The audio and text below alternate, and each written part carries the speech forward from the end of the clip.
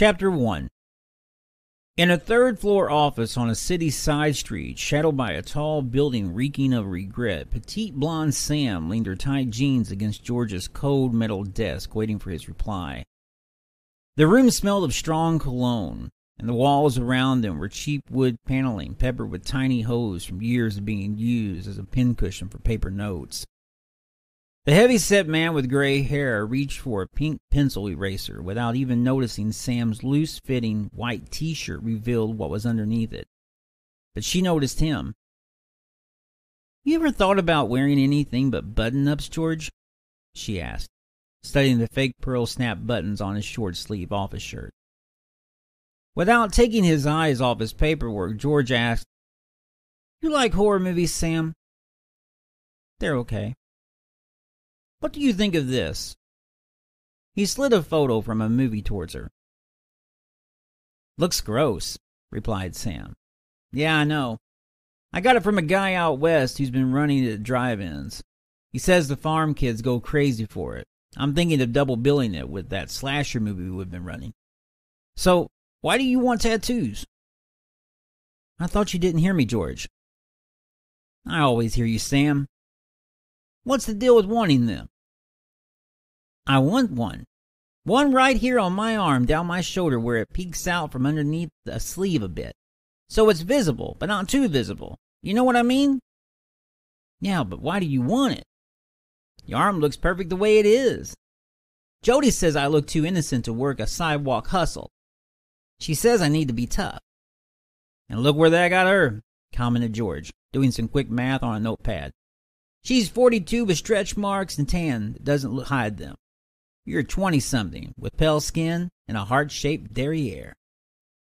"Derry what?" "It's French for butt." "Oh, yeah. Well, thanks for that," continued Sam. "But I draw attention to myself, George." "You're the way God made you, Sam." "That's what my mom says. She's a smart lady." "Okay," he said, sliding her a new sheet of paper with words on it. "I'm thinking of this for the sign on the theater. What do you think?" Sam turned her head to read the sheet. "How do you come up with this stuff, George?" "My dad was better than me at it," replied George, turning from her to peer up at the framed picture of his father. "Dad started managing theaters when he was 15. Bought his first one at 25. The man was a genius at movie promotion." "A lot of people stare at me, George." He spun around. "Isn't that a good thing in your line of work?" "I had a guy comment the other day on my odd size." "What's he call odd?" asked George, using the eraser to rub out numbers in a counting ledger. "I once knew a guy that was 7 feet 2 inches tall. He could change the letters on a marquee without needing a ladder, just a footstool. He ended up getting a role in the famous monster movie where he played the monster. Today he lives near the ocean and owns a chain of hotels. Sometimes it pays to be different." "I don't know," moaned Sam, pushing away from the desk. "I'm just tired of thinking people think I'm too short." "Then stop thinking it. Be confident. Imagine you're tall." George smiled, placing the eraser down. Sam rolled her eyes. "Easy for you to say. You don't have to be out there." George eased back in his chair. "Anybody else said it?" "No." "Then why do you care what the world thinks? I've been in this business for a long time, and I've been fat for a long time, too. If I cared about my looks, I'd be broke." Sam chuckled. "I see your point. Thanks. It's good to have your own insults be approved." Sam started towards the door. "Hey." "What?" she asked, slouching. "Don't let Jody get to you. She's lost a lot in life and angry at the world. You get into trouble out there, you give me a call." "Okay." "I mean it. If you have problems, come see me." "Thanks, George. I'll see you around. Hope the movie goes well." "Me too," he said to himself. Chapter 2. Unsure about George's answer, Sam found herself an hour later resting on the sidewalk outside a bookstore while street vagabond Bert, draped in a mover's blanket stained with the grime of countless alleys, stumbled around clasping a bottle of cheap rum. Behind him, a long wall of brown brick buildings blocked a view of the blue sky, and stretched from side to side for what seemed to be miles. Sam peered up at Bert with the bewilderment reserved for a clumsy circus clown daring to walk a tightrope. Against the facade of brown brick with the mover's blanket shrouding his face, Bert had the appearance of a wise old sage adorned in a castle cloak. "Listen to me," said Bert, pausing to hunch over her. "George might look like a troll from under the bridge, but the man knows his stuff." "You know what he said, Bert? He said that nobody cares about my size." "Nobody but you, Sam," replied Bert, stepping back and spinning on one foot. "What do you plan on doing with yourself? Plan on spending all day glum in the dumps over something stupid?" Sam lowered her head and picked at the toe of her sneaker. She rolled her finger around the soft loops of the strings and pinched a knot. "Where's your cactus, Bert?" He stopped, stumbling. "Died 2 weeks ago. I've been kind of out of it." "The cactus died?" "Yeah." "How? I thought they lived forever. How do you know it's dead?" "I was dancing around to a jazz album up in this dude's apartment, bumped up against it, and accidentally knocked it out a window. It splattered on the sidewalk." Sam looked at her shoe. "I'm burned out on this hustle, Bert. I want to leave." "Why don't we leave the city?" suggested Sam. "No, no, no," replied Bert. "And go out to the country. I have family on the plains. We could raise a garden and grow all the cactus plants you want." "Can't do that, Sam. This is my home. Been here all my life. I don't have anything much, but I got this." He waved his arm in the air. "The city is my stage." "That punker chick with the silver pants is shorter," commented Sam. "She's shorter than me. She's a punk rocker for sure. I see her down at the hardcore clubs in combat boots and leather. She's always hanging around with those bruised knuckle chain punks, smoking and drinking warm beer. She's got a tattoo, Bert, a big fat tattoo of a palm tree on her left hand. She's the only person I ever seen with a tattoo on her hand." "She's the only person I ever seen with a palm tree for a tat," commented Bert, taking a sip off the aging bottle of rum. "What's going to happen if I get tats, Bert?" Bert lowered the bottle. He thought for a second before wiping his lips with the back of his hand. "I don't know, Sam. I don't have any, and my life hasn't gotten any worse or better. I'm simply cruising along like a jet. Maybe nothing will happen." Chapter 3. Relaxed in the shadows of a cozy coffee diner, Sam watched tall, long-legged Daisy stir her coffee. Nearby, a loud throat-clearing cough caught her attention. Sam turned and noticed 2 large men staring at Daisy. "City workers," scoffed Daisy. "Possibly garbage collectors." The men sat at a small table, smoking and enjoying thick white mugs of coffee.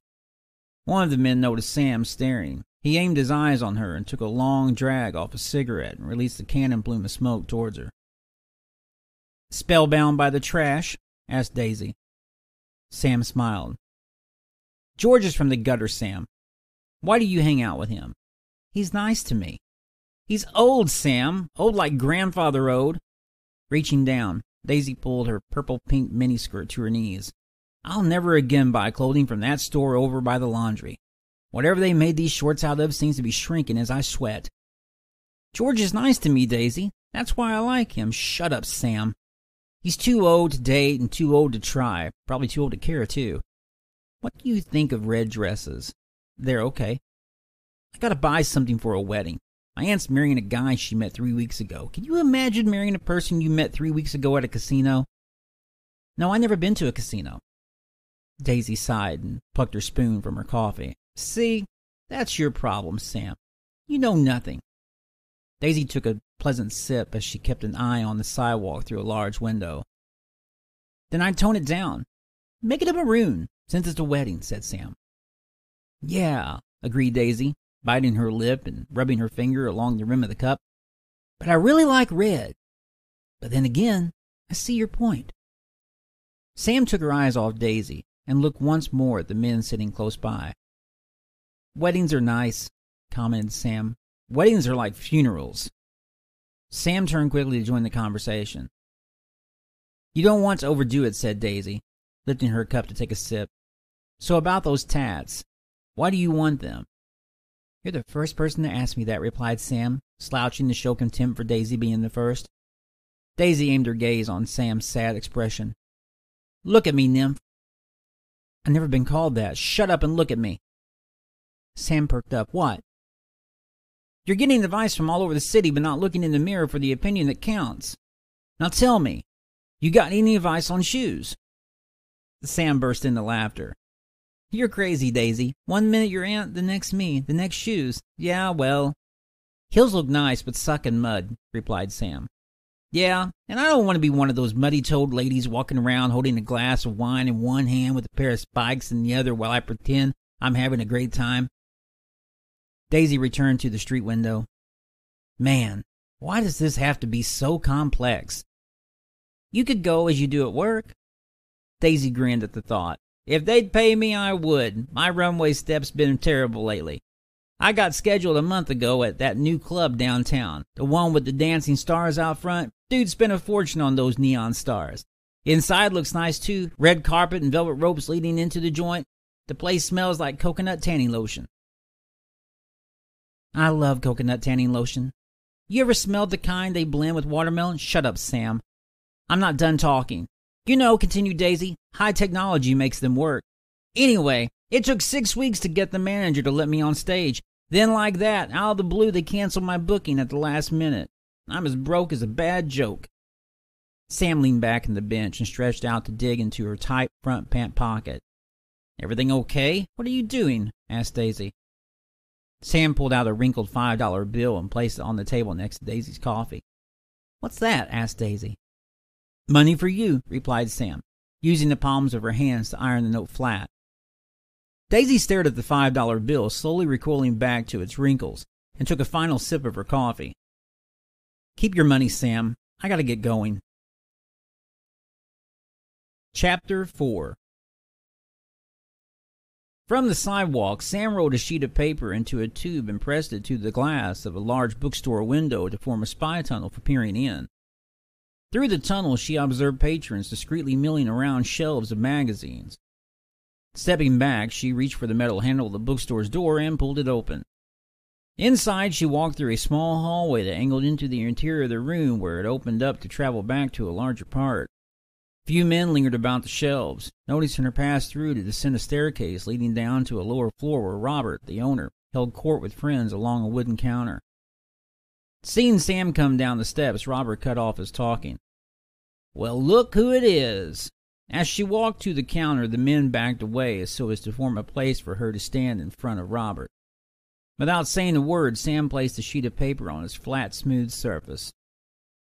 The men leaned in to get a look. What is this? Asked Robert. Designs for my tattoos, replied Sam. This one is a rose with a diamond dripping blood, and this one is a desert cactus.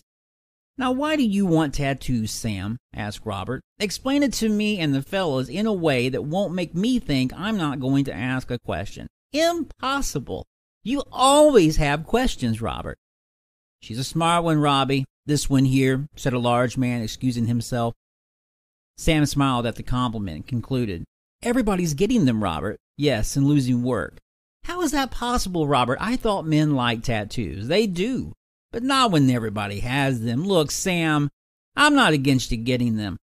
But your niche is the way you look now at this moment in time. I look weak, Robert. Who says? If I thought you looked weak, I'd say it. Besides, as long as you got me and the fellas on your side, you got an army. I should be a rocker chick. They look tough.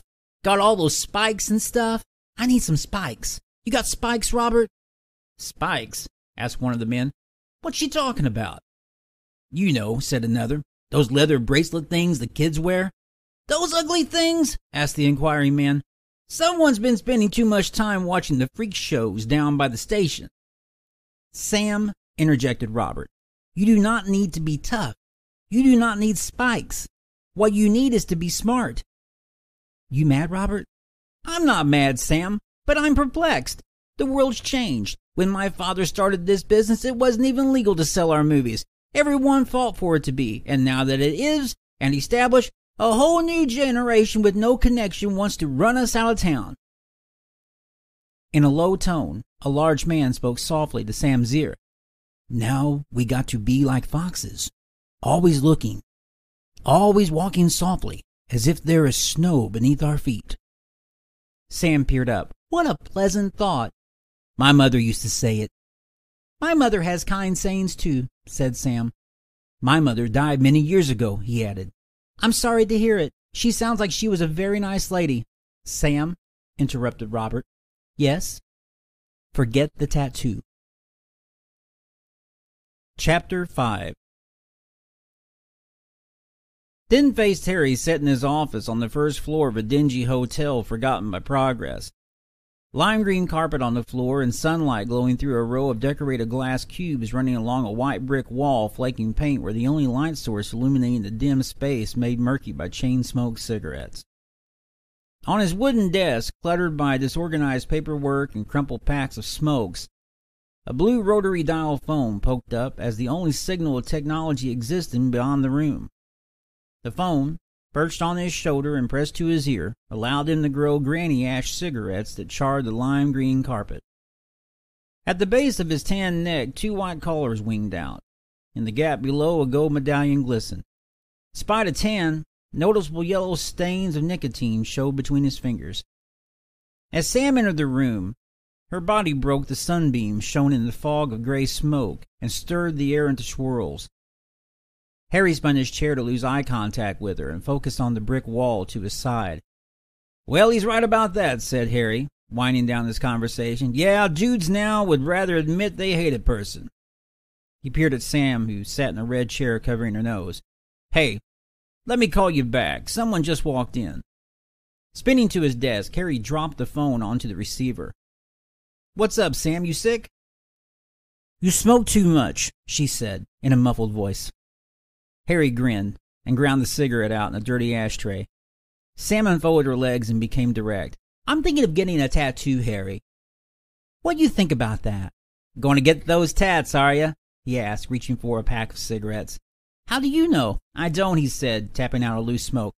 But you just told me you're wanting one. Everybody wants them. Well, Jody says there's money in it. I'll look street tough and be able to lean against walls. You can't lean against walls now? Asked Harry, gripping the cigarette between his lips as he reached for paper matches. You know, they don't require a degree for that. I'm serious, Harry. He struck a match. Me too, he said, shaking out the flame. You should try chewing a toothpick. A toothpick? They work in the westerns. Every good western has a mysterious man who chews a toothpick. He winked.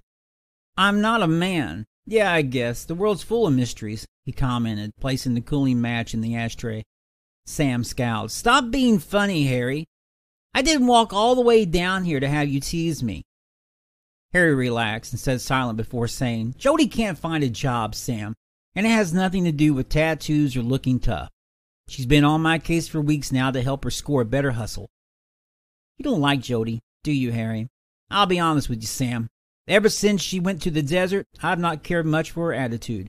She came back thinking she knows everything. She uses big words to get her points across. Problem is, she doesn't. I can't understand the things she's talking about. So I just sit there, bobbing my head like one of those toy dogs people place on the dash of their cars. You ever seen one? Yeah? Well, that's what I feel like, said Harry, leaning forward and flicking an ash. I just bob my head and hope she leaves. That's mean, Harry. Well, it's true, he shouted. I know she's your friend. But she's not doing you or herself any favors by trying to pretend she's 25 years old when she's 48.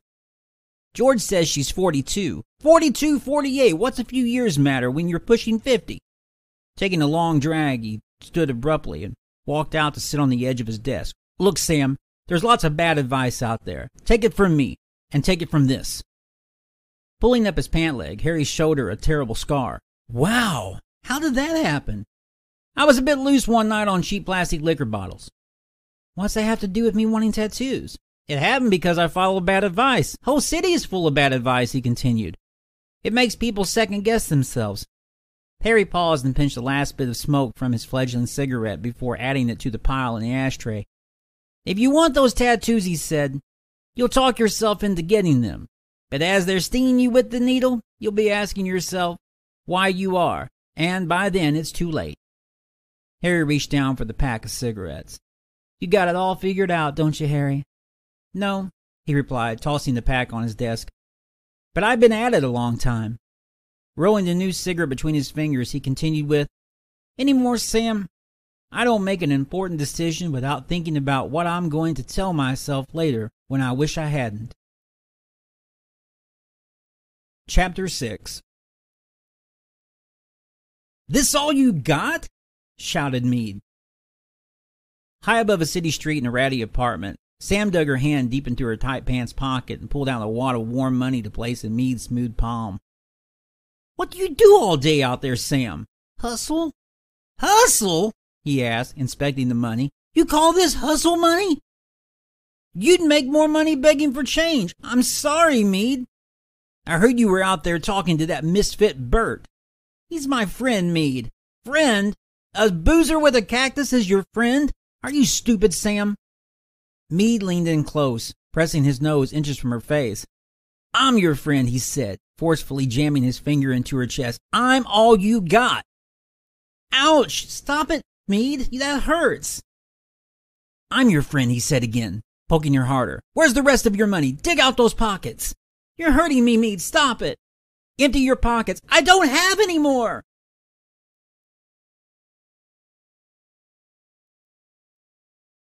Chapter 7.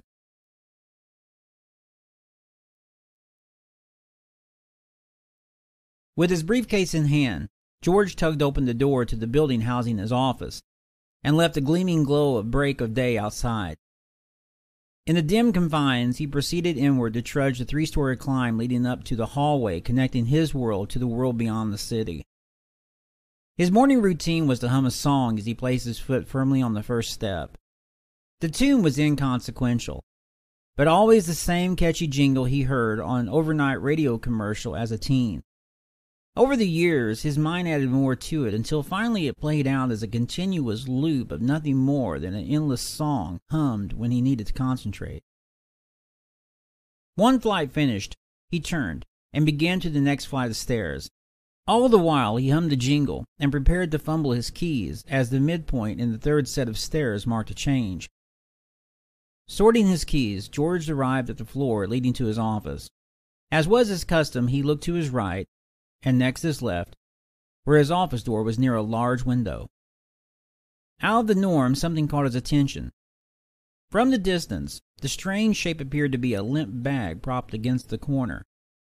But as he inched forward with subtle progress, it gradually became clear the lump was not a bag. It was Sam, bloody and battered. "I didn't have enough money," moaned Sam. George crouched down beside her. "Who did this to you, Sam?" "Meade wanted the money." "Meade did this to you?" he asked, examining her face. "You know Meade?" No, I don't," he replied, helping her up. "But let's get into my office."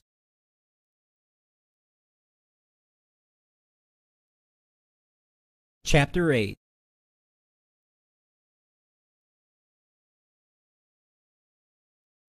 Reaching down, George yanked open a drawer on his desk. The assortment of colored bottles slid forward to collide with the drawer's outer surface. "George!" Pushing aside aspirin, he picked up a brown glass bottle containing ivory-white tablets. "George!" Unscrewing the lid, he tapped out 2 pills into his palm. "George!" "On my way, Sam." "It was me, George," said Sam, staring up at George from his couch. "He beat me up." "Now you mention that. I don't know him." George held the dose out to her. "What are they?" she questioned, pinching the pills from his palm. "They'll make you feel better." "My face is on fire, George." "The pills will help. Time will do the rest." "Skinny guy, tall," added Sam, popping the pills into her mouth. "I met me when I got off the bus." "He your friend?" "Not anymore," she replied, swallowing hard. A kind expression followed her answer as George walked back to his desk with the bottle. "I'm thinking of going back home, George." "Get some rest. We'll talk later," he said, placing the pills into the drawer.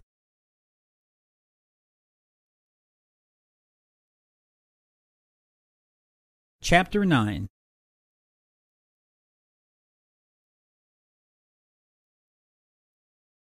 The white tips of Sam's smooth-soled sneakers walked the sidewalk, stopping at a grimy blanket clumped against a brick wall. "I see you got a new cactus." "Yeah. They were going to throw it out. I saved it." Bert poked his head out into the light to see Sam's face. "Wow!" Throwing off the blanket, he bounced up to get a closer inspection. "You look terrible. What happened?" "Meade beat me up for not making enough money." "Meade?" questioned Bert. "He's dead." "Dead?" "The pier drunks found him in the river," he added, reaching down for the blanket. "Dead? Are you sure, Bert?" "Word on the street is he's dead," he continued, wrapping the blanket around his shoulders. "I haven't got proof, but the streets don't usually lie. What do you think of my new cactus?" "It's nice, Bert," she replied, trailing off into thought. "Hey, you okay, Sam?" "Yeah, I just need to get going."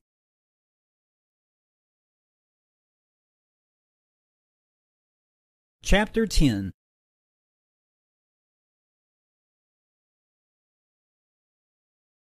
"He sure did a number on you, Sam," commented Jody, scooting into the red diner bench. "It's like having the tattoo of a dead man on my face," replied Sam, sliding in beside her. "Well, I wouldn't be that dramatic about it," added Jody, digging through her purse. "Waiter, 2 coffees here, and bring me some milk." "This is crazy, Jody. What am I going to do?" "I like milk, Sam. You like milk? I bet a pretty girl like you probably does. It's okay." "Find a new meat," replied Jody, flipping open a small cosmetic mirror. "I'll set you up with this guy I know," she continued, checking her face. "Nice guy." She snapped the mirror closed and dropped it into her purse. "I have no idea how you manage without a purse. I practically live in mine." "Mead was all I had, Jody." "Hey, don't cry. As soon as I finish a cup of coffee, I'll jump up and make that call. You'll have a new place to stay tonight." "I don't want a new place," replied Sam. "I'm going home." "Home? That's metaphorical, right?" "Meta what?" "You're leaving this city." "What else would I be talking about?"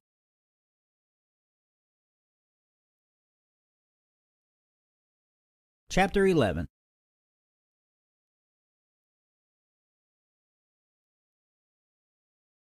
Defeated, Sam walked the sidewalk in determined silence as Jody trailed behind her. "You got any money, Sam?" Sam remained silent.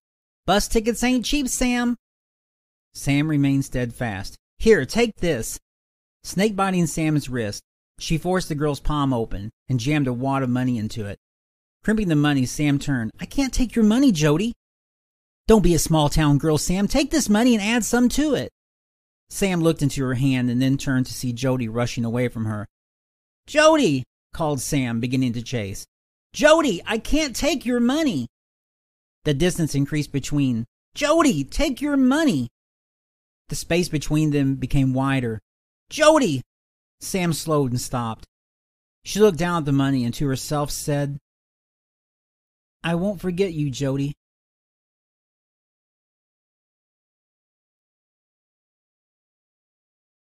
Chapter 12.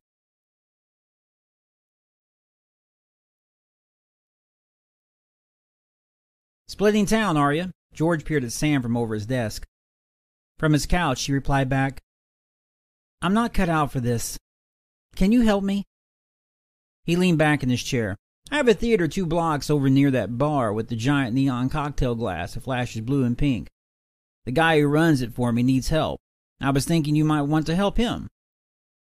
"Working at a theater?" asked Sam. "Sure. If you don't like it, you'll at least make enough money to get a bus ticket out of here." "Doing what?" "Whatever it takes. Cleaning, helping with the projector, learning the ropes. He's a nice guy. He'll teach you." "I don't know, George. Last real job I had was pushing a broom in my aunt's feed store." "Well, you've already got one qualification down." "Yeah, but she fired me for eating brownies." "We don't serve brownies." Sam eased back into the couch cushion. "I don't know, George. It sounds tempting, but I just don't know. There's a room upstairs in the theater you can stay in. No strings attached, and no funny business. I'll throw it into the deal, rent-free." "Really?" "Well, it's nothing to brag about, but it's a roof, has electricity, and it's safe. Nobody will mess with you there. It's where we store movies and supplies. I'll have some guys bring you up a cot and whatever you might need." "You want an answer now?" "No." "What if I want to try it?" "I'll say okay." "What if I don't?" "I'll give you the extra for the bus ticket and wish you well." "What if I start and want out?" "No strings attached, Sam," he reminded, turning his attention to the paperwork on his desk. "You can leave any time you want." Rising from the couch, Sam approached George's desk. "What kind of movies do you show there?" Reaching for a yellow folder, he held it up to her. Sam took the folder and started back to the couch. "Oh, wow." She spun around to face him. "You show these?" "All day except for 2, he replied. "We used the 2 hours to kick the lights on and clean the place." "I'll do it."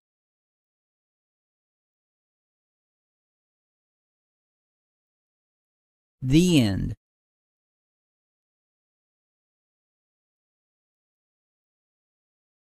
Sam's Tattoo, written by Brooks Kohler, published by Brooks Kohler in 2022 for the purpose of adding the story to the Internet Archive. This story is fiction. Similarities to any person, living or deceased, are coincidence.